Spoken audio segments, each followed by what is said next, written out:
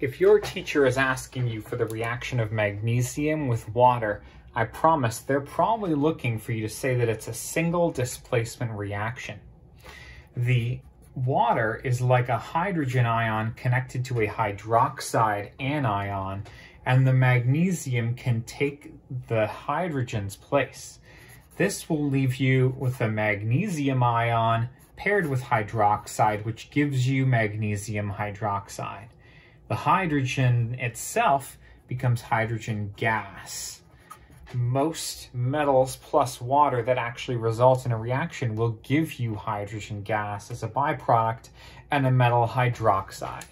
Fun fact, this is a solid, and when you drop a piece of magnesium ribbon in water, the reaction slows down because this forms a coating on the outside, so the magnesium metal can't react with it anymore.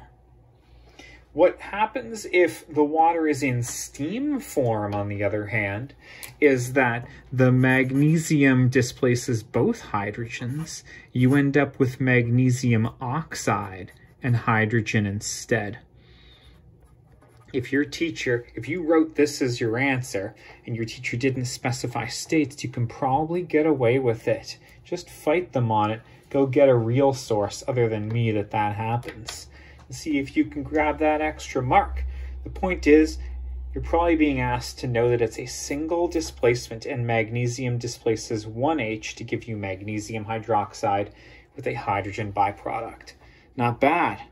Best of luck.